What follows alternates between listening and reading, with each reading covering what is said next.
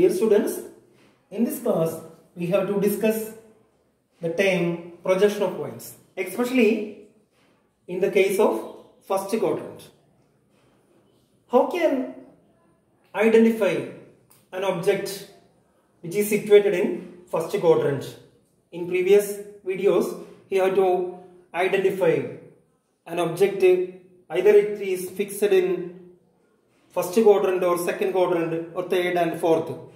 In this video, we have to understand when an object is placed in first quadrant, how can project its image on its reference plane, on its reference planes.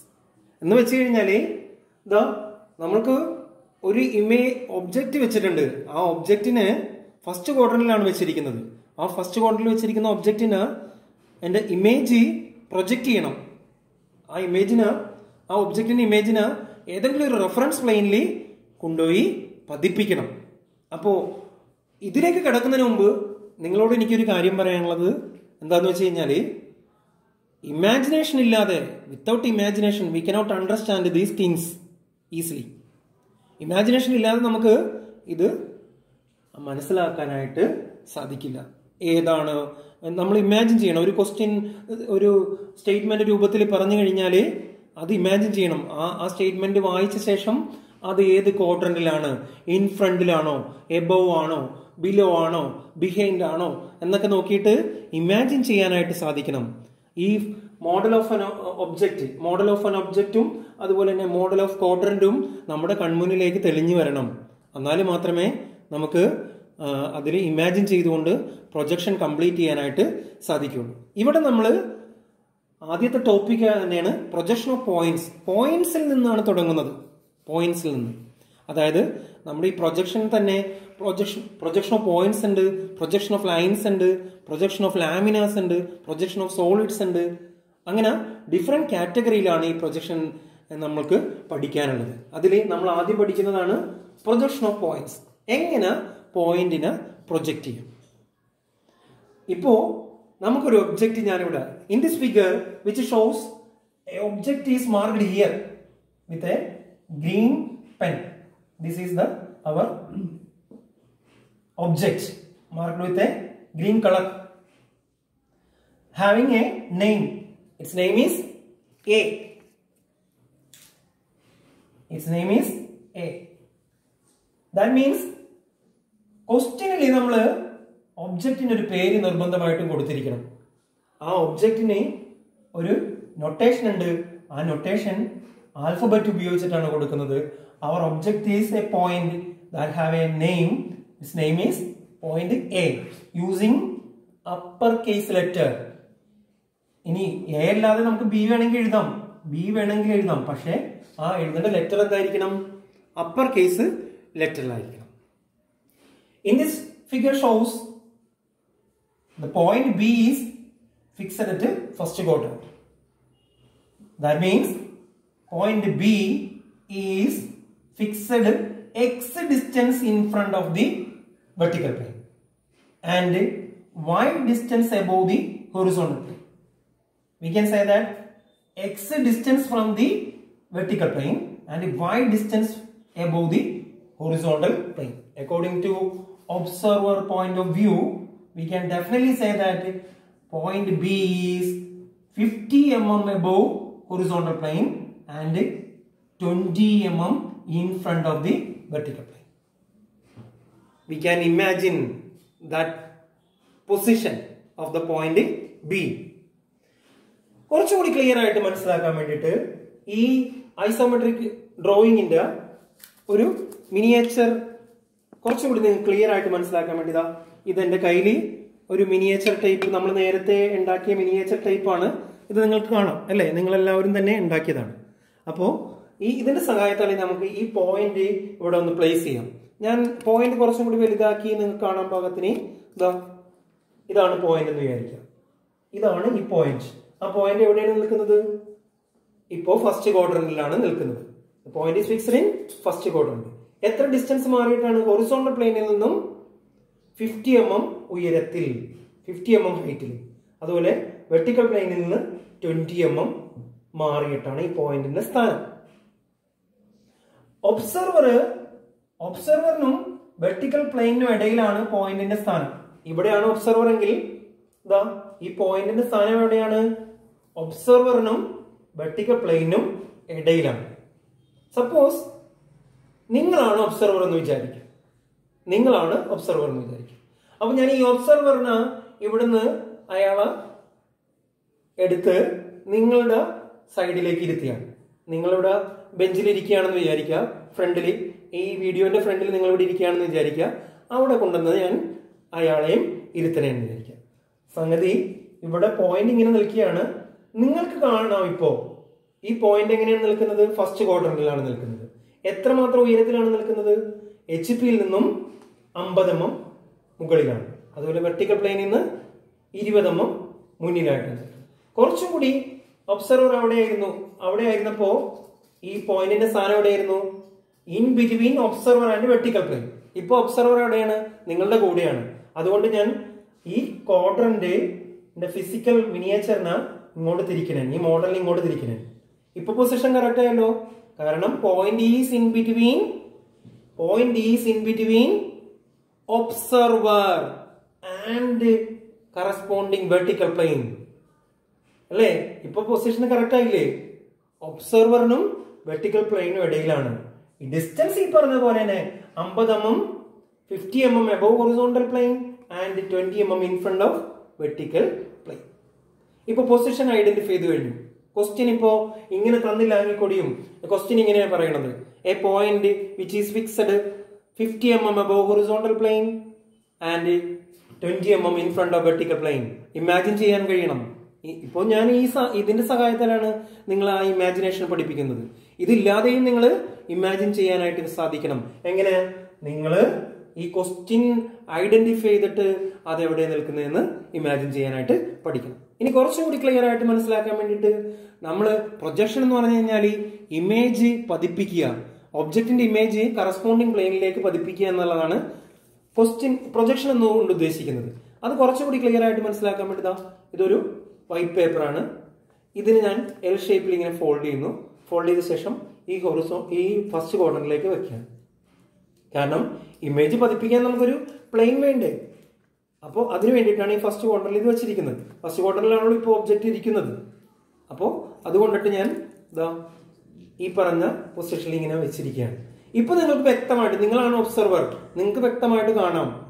ഒരു ഡയമെൻഷനെ നിങ്ങൾക്ക് കാണാൻ പറ്റുള്ളൂ, ശരിയല്ലേ? ആ dimension ഏതായിരിക്കും?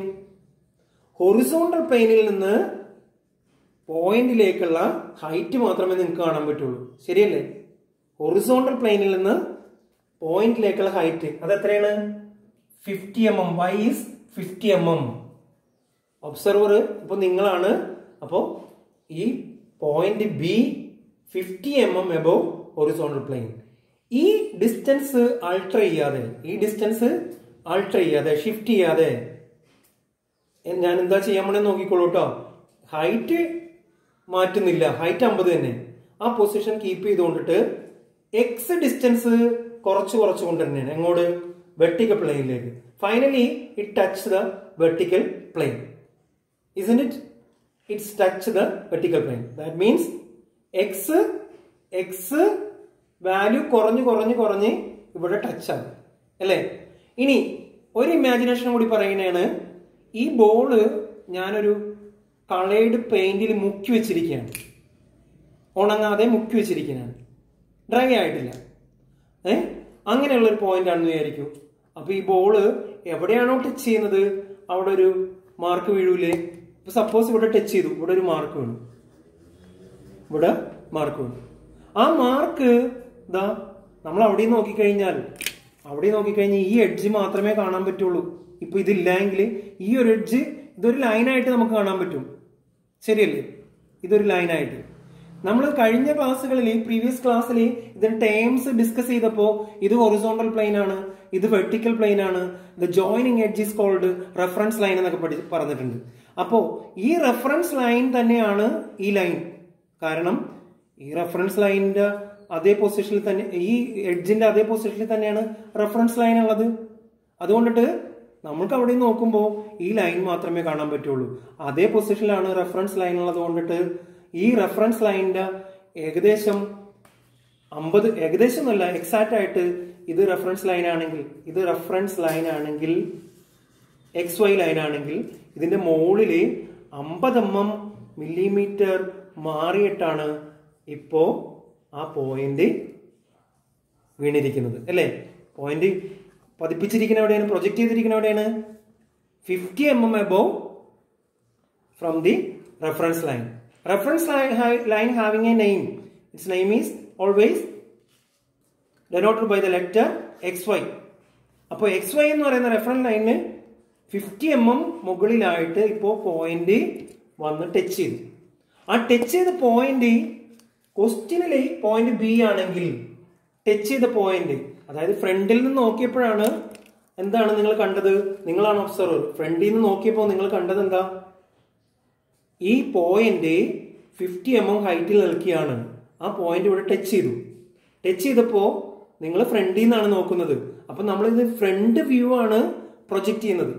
ഈ ഒബ്ജക്റ്റിന്റെ ഈ പോയിന്റിന്റെ B എന്ന് പറയുന്ന പോയിന്റിന്റെ ഫ്രണ്ട് വ്യൂ പ്രൊജക്ട് ചെയ്യുന്നുണ്ട് ഇവിടെ. മനസ്സിലാവുന്നുണ്ടോ? അപ്പോ അത് എത്രമാത്രം ഹൈറ്റിലായിരിക്കും?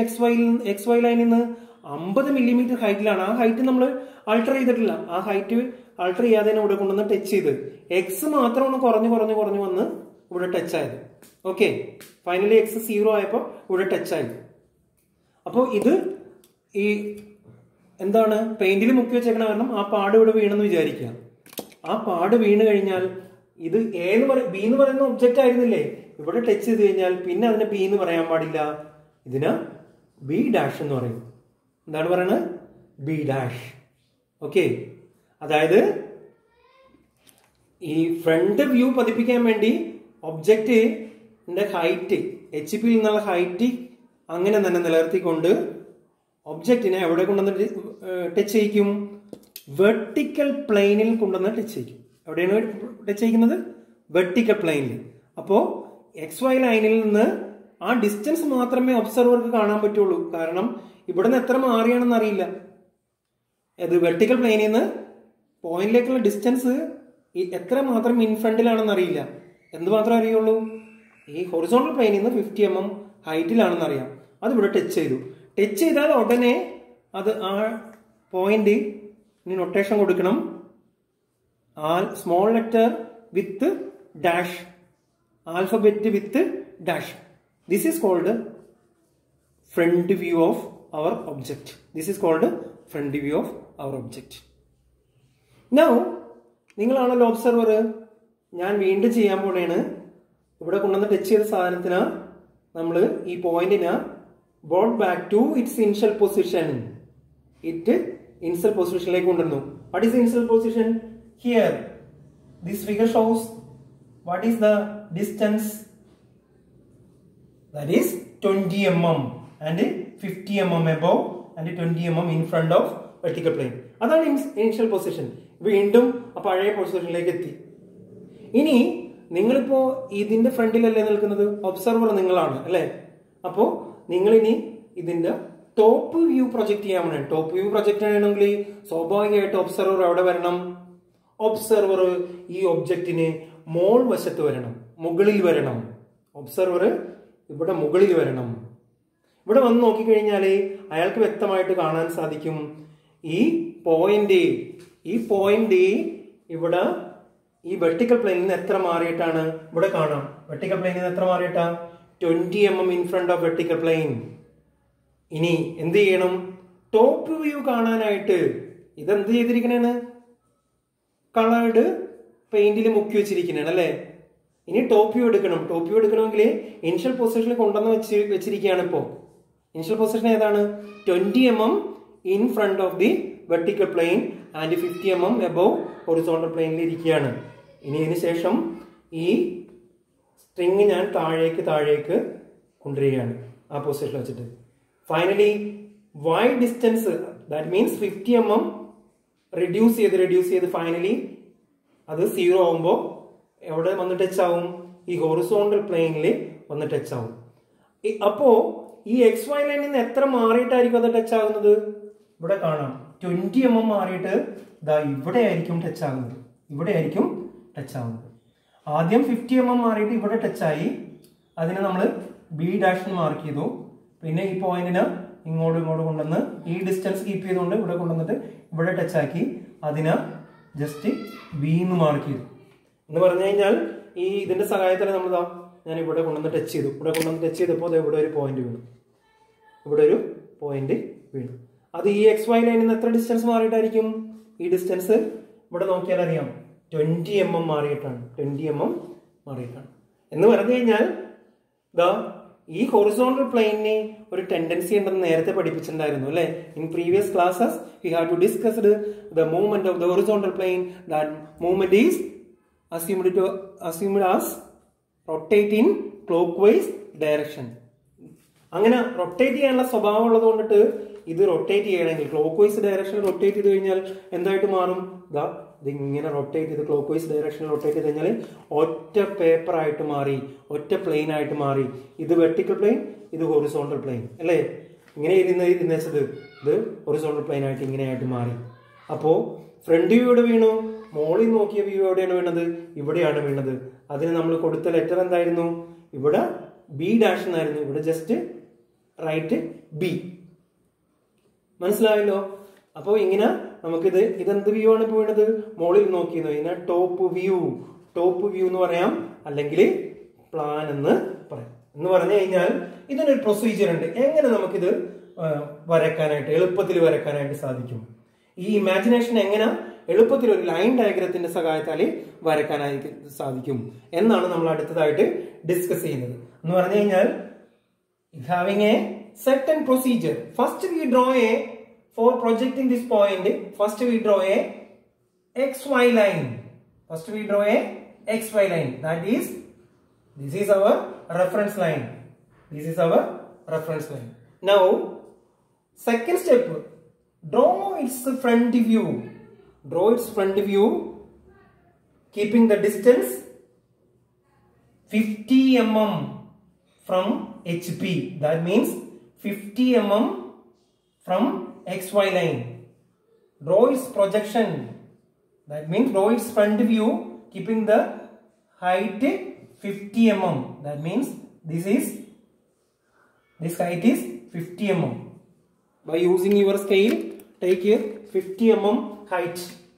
50 mm height എടുത്ത ശേഷം ഇവിടെ മാർക്ക് ചെയ്യാം. 50 mm height മാർക്ക് ചെയ്ത് കഴിഞ്ഞാൽ ആ പോയിന്റ് ഇമേജ് ഇവിടെ വീണു അല്ലെ? VP വീണു. VP എന്ന് പറയുന്ന പ്ലെയിനിൽ വീണു. ആ പോയിന്റ് എന്തായിട്ട് മാറി? Become B dash. ബി ഡാഷിലേക്കുള്ള ഡിസ്റ്റൻസോ എന്താണ്? അവിടെ നോക്കിയാൽ ഫ്രണ്ടിൽ നോക്കിക്കഴിഞ്ഞാൽ അയാൾക്ക് ഡിസ്റ്റൻസ് ഹൈറ്റ് മാത്രമേ കാണാൻ സാധിക്കുള്ളൂ. എക്സ് ഡിസ്റ്റൻസ് കാണാൻ സാധിക്കില്ല. അപ്പൊ അത് മാർക്ക് ചെയ്യണം. ഈ Y ഡിസ്റ്റൻസ് മാർക്ക് ചെയ്യണം. Y ഡിസ്റ്റൻസ് എത്രയാണ്? 50 ആണ്. അപ്പോ നമ്മള് ഡയമെൻഷൻ ലൈൻ എക്സ്റ്റൻഷൻ ലൈൻ ഇവിടെ നിന്ന് ഉപയോഗിക്കും. 2 mm എക്സ്റ്റൻഷൻ ലൈൻ വരച്ച ശേഷം അതിന് ഡയമെൻഷൻ ലൈൻ ഫിക്സ് ചെയ്ത ശേഷം ആരോ ഹെഡ് ഫിക്സ് ചെയ്തു. ഇവിടെ നമ്മൾ എഴുതുകയാണ് this is 50. Now what is next? Draw its plan on its corresponding plane. അതിന് വേണ്ടി keeping the X distance from VP, vertical പ്ലെയിനിൽ നിന്ന് ആ എക്സ് ഡിസ്റ്റൻസ് കീപ്പ് ചെയ്തിട്ട് എന്ത് റെഡ്യൂസ് ചെയ്തുകൊണ്ടിരിക്കും? ഹൈറ്റ് റെഡ്യൂസ് ചെയ്തുകൊണ്ടിരിക്കും. Finally that point touch at the HP. Then we get a point here on HP. After projecting the plan, this having a tendency to rotate in clockwise direction. HP having a tendency to rotate in clockwise direction. Then that time our plan should come below the XY line or below the front view. That means ഇവിടെ വീണ ആ point നമ്മൾ എത്ര distance മാറിയിട്ടായിരുന്നു വീണത്? 20 മാറിയിട്ട്. ആ 20 മാറിയിട്ട് ഇതിന് നേരെ തന്നെ, ഈ പോയിന്റ് നേരെ തന്നെ അത് മാർക്ക് ചെയ്യണം. ഇവിടെ 20 മാറിയിട്ട് നമ്മൾ സ്കെയിൽ ഉപയോഗിച്ചിട്ട് ഇതിന് നേരെ പിടിക്കുക. റെഫറൻസ് ലൈനിൽ നിന്ന് 20 മില്ലിമീറ്റർ മാറ്റിയിട്ട് ഒരു പോയിന്റ് ഇടുക. ഇതിന് നേരെ തന്നെ വേണം. ഇതിന് നേരെ തന്നെ വേണം. ഇവിടെ പോയിന്റ് ഇട്ടു. ആ പോയിന്റ് എന്ത് മാർക്ക് ചെയ്യണം? ബി എന്ന് മാർക്ക് ചെയ്യണം. B in mark. A mark is the point in the Makariam, what no Ariam, a distance marita point down the 20 millimeter margin. Upon dimension line, extension line vareka, Ibadamane, dimension arrow, extend the year, another Makuda markiam, this distance is 20. This distance is 20. Now we have marked here, this is front view. First we draw the front view, secondly we draw the plan. Plan or top view. Plan or top view. Front here another name, it is called elevation. Elevation. These are the criteria for projecting the point, which is situated in first quadrant. Once again, I repeated how can represent or how can project the point which is situated in first quadrant. You have a certain steps. First step, draw a XY line. Draw a XY line. Now, second step is project its front view on its corresponding plane. Which one is the corresponding plane? Here, VP is the corresponding plane. Keeping the what distance? 50 mm. Keeping the 50 mm distance. 50 mm distance keep it on it. Project the front view on its corresponding plane VP. Then we have to get its image on VP, that is marked with letter B dash. B dash. Definitely should mark with a dash. That means this dash means it is front view. It is the front view. From this notation we can definitely say that that is front view. Keeping the height 50 mm. Now the third step is draw its plan on its corresponding plane. Which is the corresponding plane? HP is the corresponding plane. What is the distance keeping in that stage? Keeping the X distance. That means keeping the 20 mm distance, draw its projection on its corresponding plane. Then we have to get its plan. After projecting that plan on HP having a tendency to rotate in clockwise direction, then that time that point B or plan or top view comes below the XY line. XY line. This is denoted by the letter B and mark 20 mm distance from VP or XY line.